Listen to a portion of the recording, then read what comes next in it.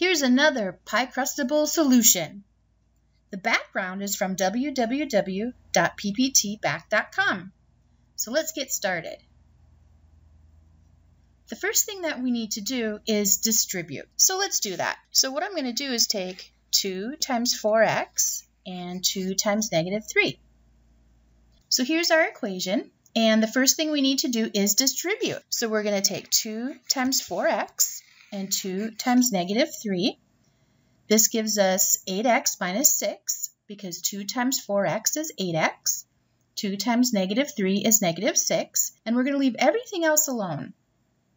Our next step is to collect like terms.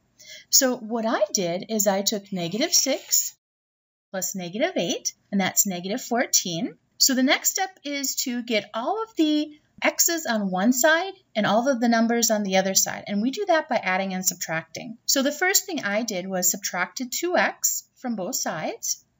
So we end up with 6x minus 14 equals 4, because remember, 2x minus 2x is 0.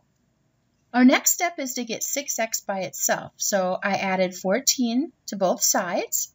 So we end up with 6x equals 18. Remember, negative 14 plus 14 is 0.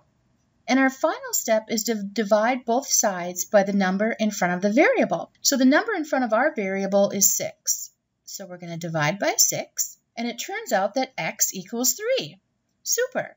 But let's check the answer just to make sure. Our first step is to substitute 3 into all of the x's. So as you see, I put 3 in for that x and 3 in for that x. Now we're going to simplify both sides. So 4 times 3 is 12. 2 times 3 is 6. 12 minus 3 is 9. And then 4 plus 6 is 10. 2 times 9 is 18. And then 4 plus 6, of course, is 10, so we don't have anything else to do right there. 18 minus 8 is 10, and 10 equals 10, and yay! X equals 3 is the correct answer. We're awesome! Thank you! Another great question answered from a fiverr customer. Did you like how I solved this one?